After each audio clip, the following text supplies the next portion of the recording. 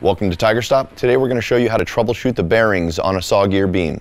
To check and see if your bearings are all right on the beam of your SawGear, we'll typically just pull off the power head. We know if the power head spindle is spinning, then the motor's okay. So we're going to check the gear here, right? So we're going to check the belt, make sure that it runs free along the back, there's no burrs or anything pushing into the belt from the back, and that the carriage can run freely along the whole of the beam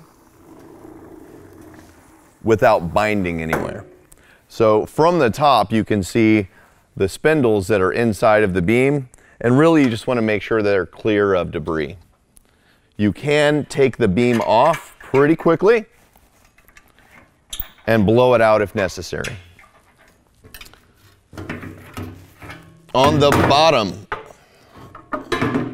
of the beam we have the bearings, and again you're going to want to run your carriage and make sure that those bearings are moving freely as you're moving the carriage along the length of the beam. If you have any of the parts of the bearing that are popped out, if you have balls coming out, then obviously those bearings are no good and you may be able to replace them.